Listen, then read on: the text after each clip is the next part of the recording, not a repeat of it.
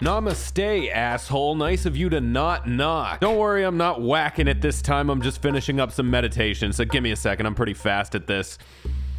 Fuck, well, I finished. I beat meditation. And, I'm a little torn up about it, I'm not gonna lie, because, you know, I reached enlightenment, I reached around enlightenment, I gave enlightenment the business. And for a while, it was good, but then enlightenment got all like, ugh, come meet my parents. Are we ever gonna get engaged? What do you think about kids? And, look, me and enlightenment are taking a break, and honestly, I think it's more than a break. Can I sleep on your couch? I'm Lyle Wrath, and this is Pregame Discharge, the only video game show that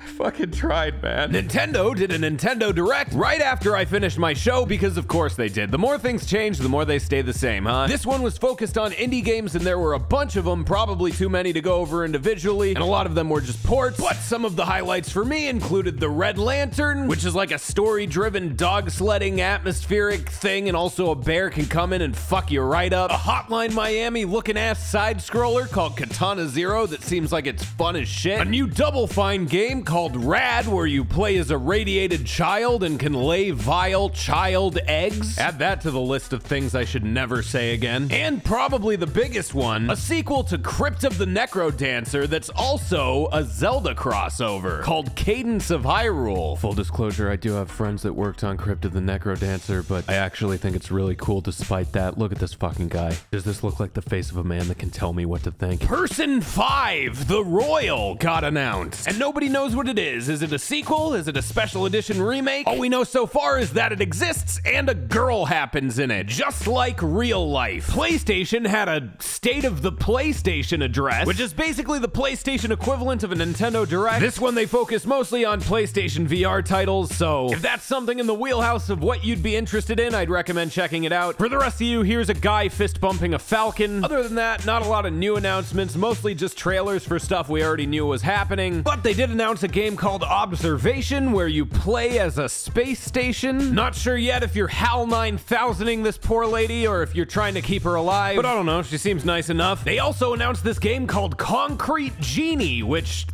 I mean, it looks pretty cool, I guess. Just when you call your game Concrete Genie, the expectations are, maybe in a little bit of a different place. Onyware Games, which is a development team led by my friend Chris O'Neill, is making a game called Bulbo. Check out the announcement trailer if you want, but be warned, it features a witch most foul. There's gonna be a new Samurai Showdown, which I'm sure is cool if that just so happens to be the arcade cabinet that ye were plopped in front of as a Wii one. That really is all it is with fighting games, isn't it? It's like the holiday you celebrate in December. Vampire the Masquerade Bloodlines 2 got announced. If you want to drink a feller and then, whoa, hello. Sorry, I got distracted. What was I talking about? Yo, that's a blood tsunami.